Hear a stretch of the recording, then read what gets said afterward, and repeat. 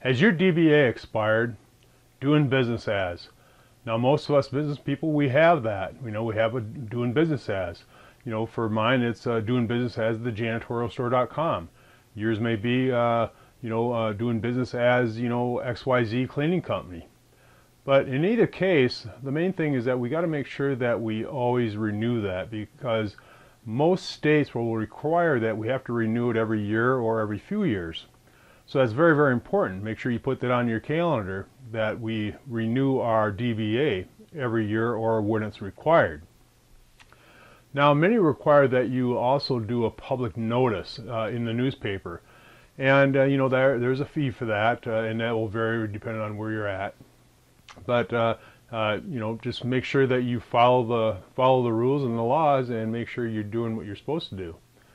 Now, getting a DBA, generally you got to file a short application, and you'll go through that. You fill out the application, you'll send it in, and then the state will generally look to see if anybody else is actually using that name, and if they are, then obviously you won't be able to file that DBA.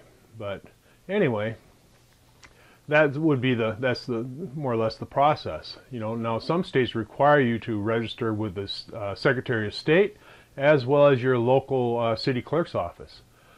So you make sure that you check that to make sure that if you have to register with both, that you do so, because you don't want to just do one and not the other, only to find out that your application didn't go through because you didn't register with both. So make sure you check into that.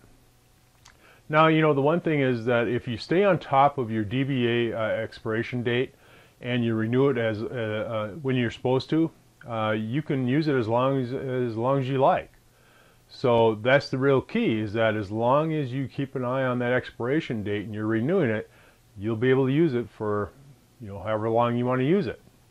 On the flip side of that, if it expires, another business or a person could actually come in and take that name and register it, and that means that you would have to change the name of your business, even if you had that name for years. So keep that in mind. It's a simple thing to forget, and many people do, and that's just something you don't want to forget about, because if you've got an established business doing business as XYZ company, boy, you sure would hate to lose that name just because you forgot to register it and renew your register. So I'm Steve Hansen, co-founder of 𝗔𝗕𝗢𝗥𝗘𝗢𝗥𝗘 and myhousecleaningbiz.com, and you're going to find a lot of hundreds and hundreds of videos on our YouTube channel with information just like this, very helpful. And sometimes we talk about topics that most people don't talk about, but they're things that the business owners, as yourself, as cleaning business owners, you need to know. And that's why I do the topics. I do some on finance, and yeah, that's boring. Nobody likes to watch them, but it's very important for your business that you know some of these things. So hopefully you'll, if you like this, go ahead and click on the like and share button. And if you haven't already, go ahead and click on the subscribe button there. And you'll be able to see hundreds and hundreds of more videos just like this one that will help you build a successful cleaning company. So until next time, we'll see you.